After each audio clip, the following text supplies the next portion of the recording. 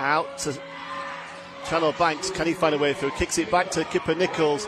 Puts up, hits the three. Kipper Nichols goes in, steps back, turns away, steps underneath, takes a bump, gets the and one play. That's a big wall to try and go around, and he couldn't. Mike just steps up underneath him there as he goes up. It's with Nichols for the Sharks. He gets to the middle, steps back, little fade there. He loves it. If he gets to the middle, you're in trouble. Delpesh now.